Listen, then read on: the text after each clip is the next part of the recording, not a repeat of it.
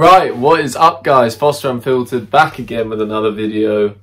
So yeah, let's get into it. Previously, as some of you will know, I've already gone into a 1-month review of my experience with the iPhone X, where I went into more detail, specific detail about the pricing, the performance, the camera and the battery life. And I thought what we do with the 3-month review is we'll switch it up, the style of the review, and we'll keep it short and simple and go with the pros and cons list. Before I start the video, I just wanted to say thank you so much for supporting my previous iPhone X video. It's one of my best performing videos on Foster Unfiltered, my channel. So yeah, I just wanted to say thank you so much. I appreciate it more than you know. And if I can ask for one thing from you guys, if you find value in this video and find it useful in any way, then please do subscribe to my channel, Foster Unfiltered, and drop the video a like, share it with friends, get the word out. It really does help the channel grow and means far more than you could ever know. Right, so with all the boring stuff out of the way, let's actually get into the review, my 3-month experience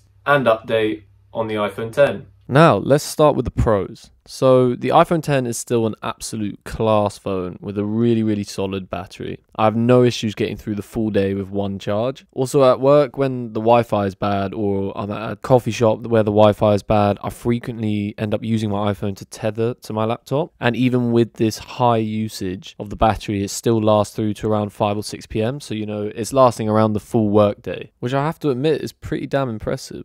One of the key features that really stands out to me when I think of my first 3 months with the iPhone X is the performance is still very solid, and I rarely experience any problems. In terms of app crashes, Apple products aren't really known for crashing anywhere near as much as Android products, so that's really one of the key reasons why I actually moved from my Google Pixel 3a to an iPhone X, was to avoid the amount of bugs going on in the software. And really, yeah, 3 months later, the iPhone X hasn't really put a foot wrong in terms of bugs and crashing. I mean, the only time the iPhone X does crash is when I'm on Tinder, of all places. And lol, I'm not sure that's actually an iPhone thing. I think that's more of a Tinder thing. Maybe it's just a sign for me to get off the dating apps, but it is what it is. Now, this sort of level of performance would be great for a £1,000 phone, but when you consider the price that I paid for it, £250 roughly, that's exceptional. Moving on, the iPhone X's OLED screen is still an absolute delight to use, and 3 months in, I still regularly feel really impressed by how vibrant the colors are and just how crisp and clear the graphics are. Whether I'm just navigating the iPhone's home screen, or binge watching The Witcher on Netflix, or watching my favorite YouTubers on YouTube. Foster Unfiltered. Sorry, something was in my throat.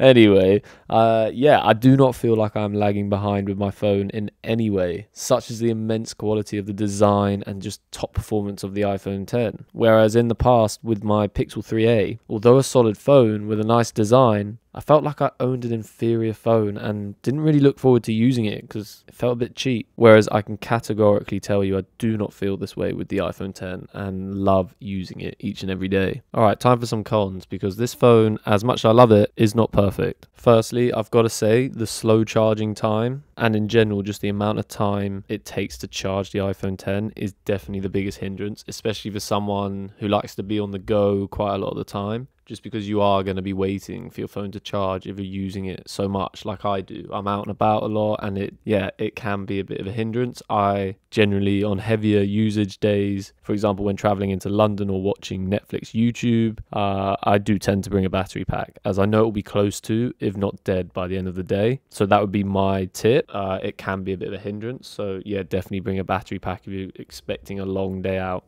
Now, for those of you who saw my 1-month review of the iPhone X, you would have noticed that now I have a case on the phone. And I did this for the obvious reason, I wanted to protect my phone, but I also did this because of aesthetic reasons. I'm no longer obsessed with the beautiful white design of the phone and less impressed with it. And that's not a slight on the phone, it's just a natural thing when you have a new toy and it gets older. You just naturally marvel at it slightly less in terms of design. And I must admit, the fingerprint smudges on the back of the phone were a little bit annoying. In terms of the battery health, it is now 85%, which is what I expected. I have been using it for a couple more months. When I got it, it was 88%. And all I would say is that due to the steady decline in battery health, I will probably upgrade phones in 1 year to 18 months time. Also, it is important to note that each time a new iOS comes out, for example, iOS 15 this fall, the battery life does take a small hit. Now, in my previous video, many of you were asking me about alternatives to the iPhone X, and really the same question kept coming up. Should I get the iPhone X or the iPhone X XS? And to be honest with you, the answer to this depends on your budget and whether you want the incremental improvements that the XS has to offer. So if you have the extra £50 lying around and it's not a big hindrance for you to pay that extra £50, then go ahead and get the XS. But if they're starting to quote you more than £50, you know, over £100 for the XS, then I would definitely recommend to stick with the 10, because the only real improvement of significance that you get from the XS is the camera. So overall, now although the charging is painfully slow, in terms of value for money and what I get in return for what I paid at £250, this phone is an absolute bargain. Probably the best deal I've ever received for a phone, especially considering with the 10, I don't feel like I'm behind in any way. I still feel like I'm holding a top of the range, extremely well made and high quality phone. Look, at the end of the day, the fact that I still feel like in 2021 that I'm using a high-end, top of the range phone that was actually originally released in 2017 and is a phone that I look extremely forward to using every day tells you exactly how I feel about this phone. And honestly, I would recommend it to anyone who is looking for a high-end, high-performing, quality phone and they want to get it on the cheap. I really couldn't recommend it highly enough. But anyway guys, that pretty much covers the video. So if you have any questions regarding the iPhone X or an alternative such as the XS, then feel free to drop me a question in the comments down below. Also, one other thing, some of the more eagle-eyed observers out there will have noticed that I look a little bit sweaty. This is not a skin condition or some sort of defect of myself. It is basically, for some reason in the UK, we're experiencing something called a heat wave, and we're not used to it. I don't have aircon in this house, so yeah, I have the fan on full blast over there, and it's fucking hot right now in the UK, and we're not used to it, so just putting it out there.